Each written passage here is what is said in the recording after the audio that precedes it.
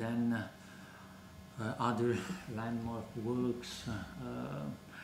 There's. Well, we'll talk about money in a minute because You read in my mind, because that was something I was about to mention. Money as Debt by Paul Grignon. Money Masters. Yes, those were also important.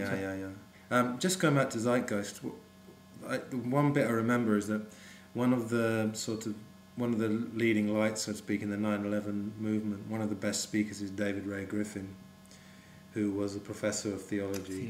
And then there's quite a good story I heard. He was just about to retire, and he was at his university, and he saw some of his students looking at 9/11 websites. 9/11 was an inside job. And he said, what are you doing with that? Don't believe that. Conspiracy theory, yeah. And they said, no, Professor, look at this. And he said, send me some links. And the story goes like he got home at 10:30, put on his computer thinking, I'll look at this conspiracy theory and go to bed. And at 4 o'clock or something... He got hooked. Yeah, 4 o'clock he got hooked, and he was completely convinced. And he's a guy who'd already written 20, 25 books, so he's a good researcher. I mean, he's not going to just take anything at face value. But in the film, there's actually a clip of him on, must be Fox or one of those, MSNBC. And they're taught, I think it's a religious guy saying something about you shouldn't spread this dogma about 9/11. So Peter Joseph tied the religion and the 9/11 together very well.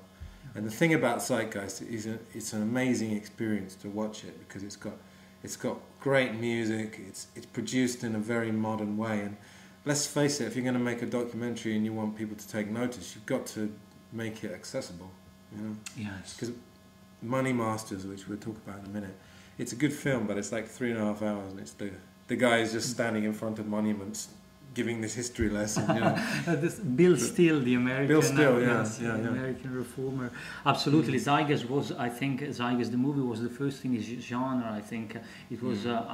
There may have been something before that, but to reach such a wider audience, I think.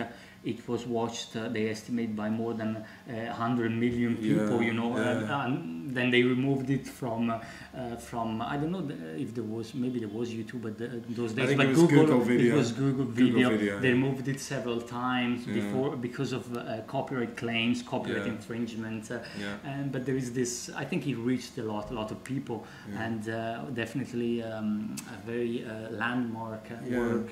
But I find it a bit strange that out of those 100 million, I can't believe there weren't a few more than however many have taken some action, or just well, I don't know whether do they need to take action. I'm not saying they should be on the street, go out protesting, but out of those 100 million, I'd be amazed if there weren't a large proportion of that watched that film and went, wow, you know, what can we do about it? What can we do? Or at least that must have changed my perspective a little bit, because in a nutshell, the religious one is basically talking about the story of Jesus, that the Son of God, S-O-N, means Son, S-U-N, and is that right? And the 12 disciples are the 12 star signs. Yes, there's a lot of connection with astronomy, astrology, ancient paganism from the cult of Mitra, from Egypt, from even Rome, and it seems that whoever put together the story, the life of Jesus, plagiarized. They didn't respect Horace, the copyright.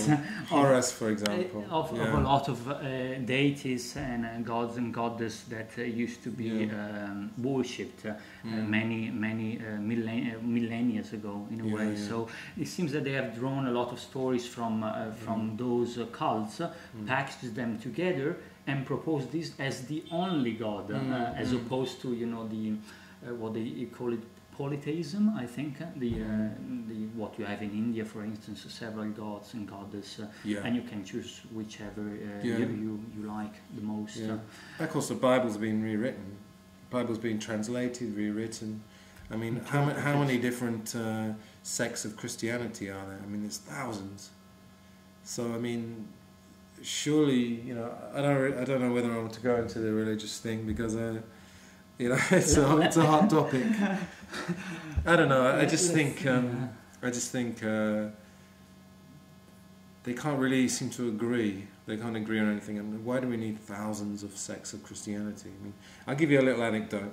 I went to work. I'm a teacher. I went to work at a new school, and there's a guy in there, and everybody said, "Oh, this guy's very into religion."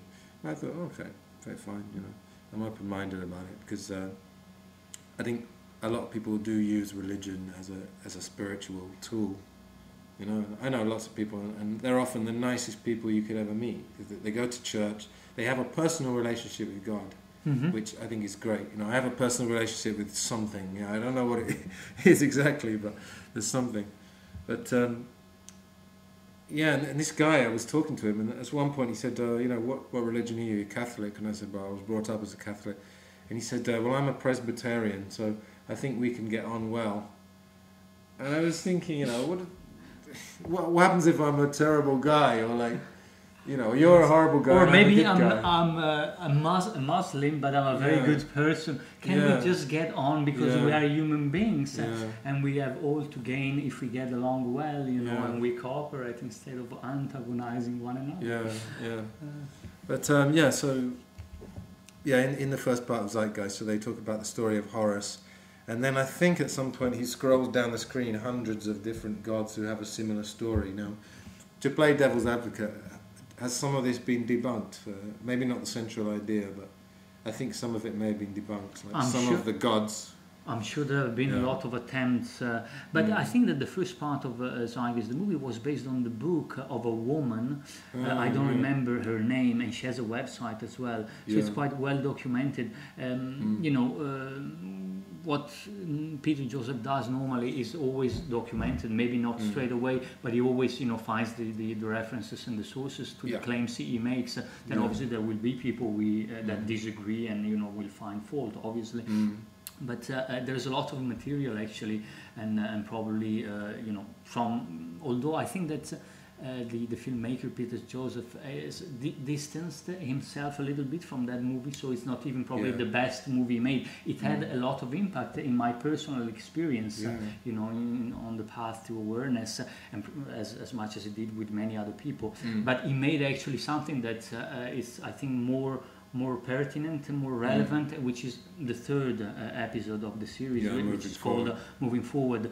That's the one that I would probably recommend to watch to someone who hasn't watched anything. Really? That would be the first one? Isn't that quite heavy? Or it's 3 hours? It's almost 3 hours. I think it's 2 hours something. I don't know. Well, you know, you can do like me. You watch it in little pieces, like 30, because it's divided into parts, segments, that one as well. But those who have a short attention span, they can also watch the Culture in Decline series, which is a more recent one, covering all these topics about society, you know, monetary system, coercion, violence, structural violence, etc. In clips of 20-25 minutes, I think. In a way. So there's a lot of material out there. Even besides what Peter Joseph has done, there's a lot of very good filmmakers and writers. So let's speculate. Let's start with 9/11, because I think 9/11 is something that everybody's so aware of. You know, everybody knows what supposedly happened. We know that the people died and the towers came down. We know that. The official narrative. The official narrative, yeah. So. I mean, to be honest, there's so much to go into. I mean, there's a website, 911truth.org, and they've got 40 reasons, top 40 reasons to doubt the official story. So for anybody who's never doubted the official story, there's a website, top 40 reasons, which doesn't mean the only 40. And I don't know whether we need to go into. I think it's better if people just go to a website like 911truth.org. So, but. Okay, let's say that the official version is true. What was the legislation that came straight after it? We had the Patriot Act, we had the Homeland Security. The TSA, the Transport Safety Authority. Yeah. Very intrusive. Yeah.